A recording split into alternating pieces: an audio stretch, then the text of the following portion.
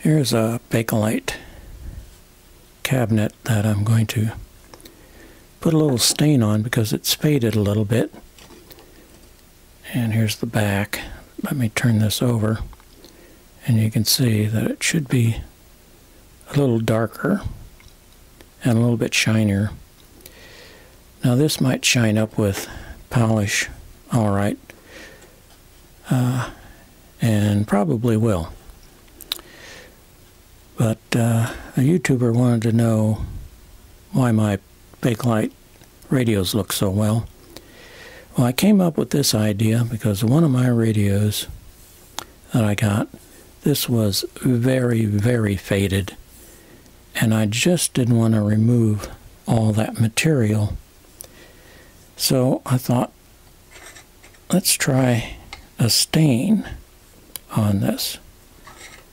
I'm using very, very little amount of stain here, and we'll just rub it on like that.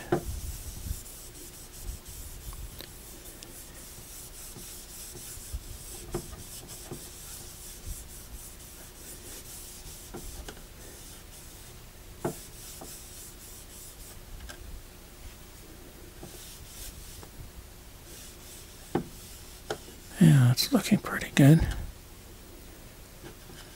This is a very, very small amount. Matter of fact, just from the lid.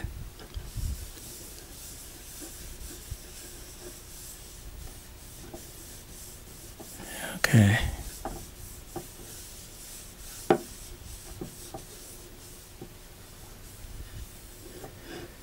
Now the color that you'd use depends on the Bakelite. Okay.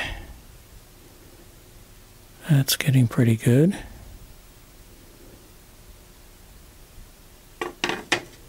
This one happens to be, let's see, English chestnut. So I'm going to continue with the rest of the cabinet. We'll take a look at it when we're done. Now it's the next day, and I have wiped off the excess stain, and it's looking really good. Everything is the same color, and there's no hint of any fading on the top anymore. The whole thing looks the same. Now I've tried gel stain, which actually I like better, but that seems to be getting harder to find. And another color that I've used is walnut. Not the dark walnut, but the lighter walnut. But some cabinets might require the dark walnut. Like I said, it depends on the color of the Bakelite. Now here I have taken Santa wax to this, which also removes any of the excess, and it also helps to put oils back into the Bakelite. And as you can see, this looks like brand new. Looks like a brand new Bakelite cabinet now. Thanks for watching.